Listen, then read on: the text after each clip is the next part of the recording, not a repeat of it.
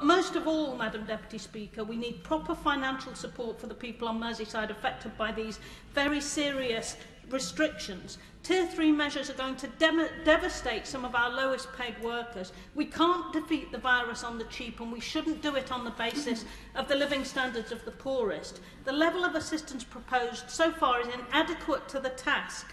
There are 41,000 people, according to the TUC, in the city region area who might benefit from the local furlough scheme. But there are many, many thousands more whose businesses will not be forced to close, but who will not benefit by one penny from these proposals and from the support. It is not enough. More is going to have to be done to support local people in Tier 3 areas and to prevent penury following on from the pandemic.